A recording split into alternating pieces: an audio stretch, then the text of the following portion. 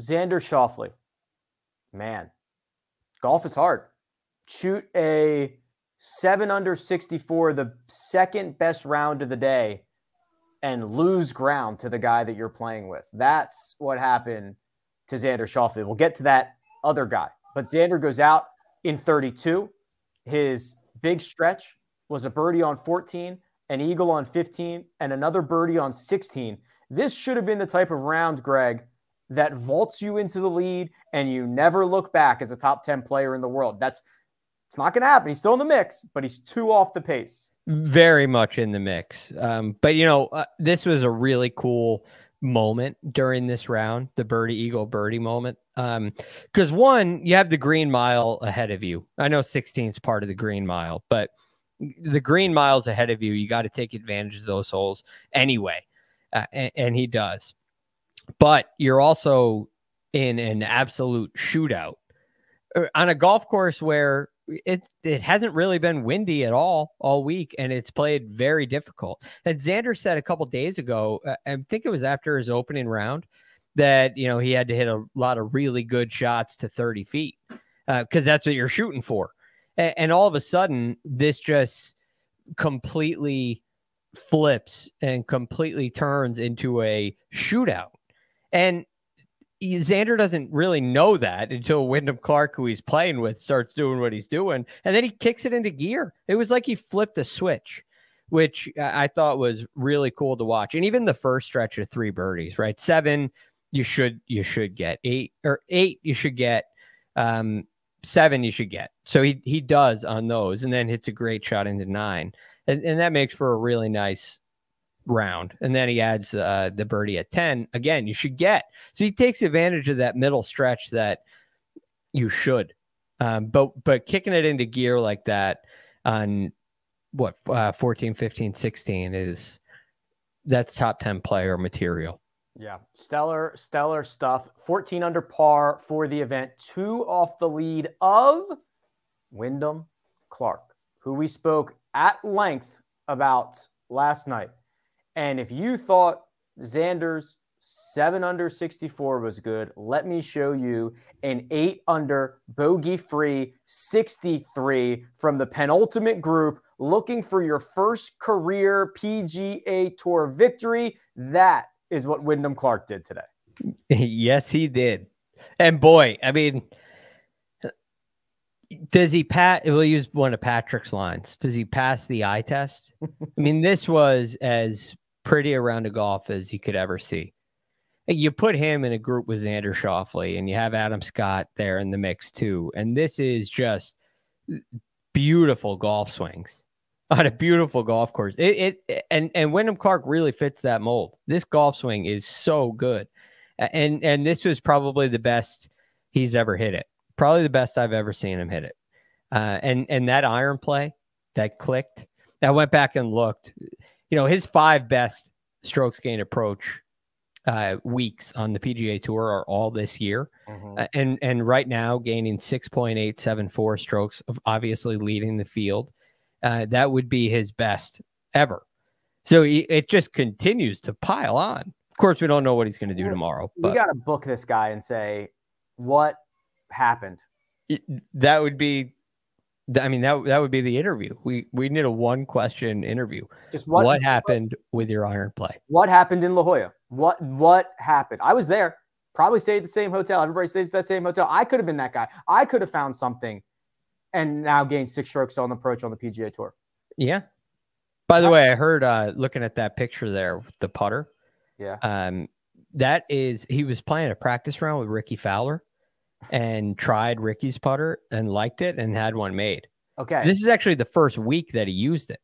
Okay. Well, that makes me feel a lot better that I did not notice that outrageous grip previously. Yeah. And I'm glad he hasn't been using it for 6 months. And it's funny you say that because I was watching on the coverage and I saw Ricky's grip and I was like, oh, that's the same grip Wyndham has. But really, Wyndham got it from Ricky. Yes. It was a copy. And Ricky got it from his caddy. Right. They're just like us, Rick. You pick something up, you like it, you get one. It's so funny. Copycat league. Now, look at these two. Wyndham Clark, Xander Schauffele. That is 15 birdies, and an eagle. 2 bogeys, both Xander. Guy stinks. 15 under par. That was a very, very enjoyable, just like back and forth birdie barrage. They just didn't really miss shots.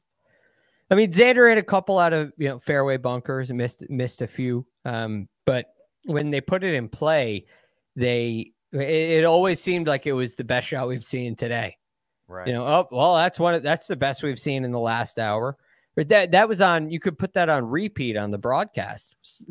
Tricky hole locations, doesn't matter. They executed the shots.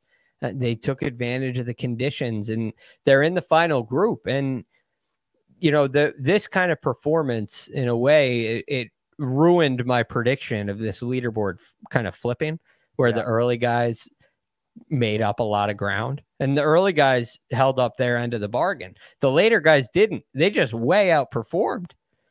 This is just a stellar performance, and I hope they do it again tomorrow. I love watching these two battle it out. I hope they can keep each other motivated and press each other forward instead of hanging on. Well, before we look at the odds board, let me just zoom out on this leaderboard a little bit. So we've got Wyndham Clark at 16 under par, Xander at 14, then a 3-shot gap at 11 to Adam Scott and Tyrrell Hatton. Then you've got Harris English, Tommy Fleetwood, Sung Jae Im at 10.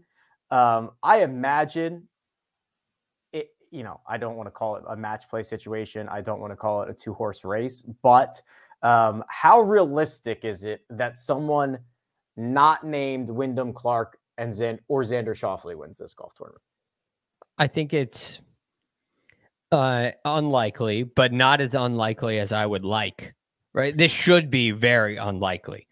But it's only 2 guys, and you have some, pretty good thoroughbreds behind them. And look, Wyndham Clark has not been in this position very often. And so look, if one of these 2 guys doesn't win the golf tournament, could you foresee a Wyndham Clark 73? Yeah, I don't think that would surprise a lot of people. I mean, after watching him play today, it would be surprising, but we know what a night's sleep can do to a golfer. Yeah. And now there's only one guy at 14 under. And does Xander go shoot even par or something? I mean, that could very easily happen. This is a hard golf course. So I think there is a possibility, but I'd like to think it's pretty unlikely. Well, the odds makers are basically saying Wyndham Clark is even money here, plus 100, with Xander Schauffele at plus 165. The next shortest odds are Tyrrell Hatton's 16-1. He is 5 off the lead. Adam Scott, also 5 off the lead, is 25-1. Sung Jae Im at 30. So if you think there's a path to someone else, you can get a great value on it, but not sure how likely that might be. Yeah. Sung Jae is kind of interesting to me. And I told you yesterday I liked Adam Scott a lot. Yeah, you did. But here's the thing about Sung Jae. You look at his stats. You go strokes gained. He lost nearly a shot approaching the green today, but led the field in proximity to the hole. So what happens is on 16 he hits it long left into the water. And that really hurts the strokes gain category, but there's still some real juice there. I think he's swinging better than 52nd with his irons right now. So that has my interest, and that's in the event that these 2 kind of fall off the wagon. So those would be the only two guys that I would look to. Tyrrell Hatton, maybe a few too many splashes in the sand today. I'm not sure it's going to be his day tomorrow, although he has played really well. I would say the 2 guys I like are Scott and maybe Im. Well, I'll be playing the matchup market tomorrow. I think that's probably the proper way to go about it. Because I don't think I'll be betting these 2 at plus 100 or 165, and then I don't think I'll be taking a crack on anybody else behind. But could you call the real lead 14 under? I mean, usually we reserve that for a guy who's never won before. Yes. Which is the case here. The problem is Wyndham's been so good for 4 months. Right. And I love him.